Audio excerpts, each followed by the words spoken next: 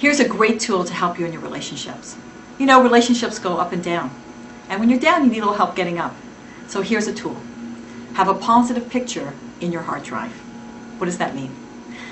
You know, my husband came home many years ago, and he was learning with this guy in Toronto, you know, this executive, you know, sort of growing Jewishly, and he thought maybe he'd like to keep kosher, but he thought his wife wouldn't be into it. So my husband made an appointment for me to learn with his wife. So now it's Sunday, and that's the day of the appointment. And I had 2 little kids at the time, and you know, fed the kids, cleaned up the house, because we're going to go out in the afternoon. So I said to my husband, you watch the kids, and I'm going to go out and have this appointment, but when I get back, we're going out, so keep the house in order, because when I get back, we're leaving. Says fine. So now I drive to a nice part of town, and I see their home, it's a big, gorgeous home, go up, you know, ring the doorbell. She answers the door. She's beautiful, her house is beautiful, everyone is beautiful.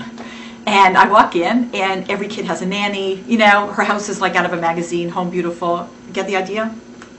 So we sit down and we start talking about, you know, kosher, body and soul, life and death, things like that. And, you know, women, we start to share, and she starts getting a little emotional. She tells me she thinks her husband's having an affair. So forget about milk and meat, now we start talking about her marriage. So we're talking about her marriage, and the time goes, and, you know, we made up to meet again for another appointment. So I'm leaving, and I'm driving home.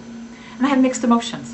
On one hand, she's so beautiful, she's so rich, you know, so it's a gorgeous home. On the other hand, what does she really have? So I drive up into our house, and the you know, modest home, come into the house. How can I describe the way my house looked? Do you remember I told my husband, keep everything together, all right, because I'm coming back and we're going to leave. So my house looked like somebody tried to break in, was looking for something, and couldn't find it. The Sunday New York Times was obviously a plaything for my children, was everywhere. The kitchen, which was perfectly clean when I left, is a disaster. And I just left home beautiful. And I'm burning mad. And I'm stomping through the kitchen. And I come around the corner, and there's my husband, lying at the bottom of the stairs. And my 2 little kids are jumping up and down on his tummy, giggling and laughing. At that moment, I loved my husband so much. I took a picture in my head, and I filed it away into my hard drive.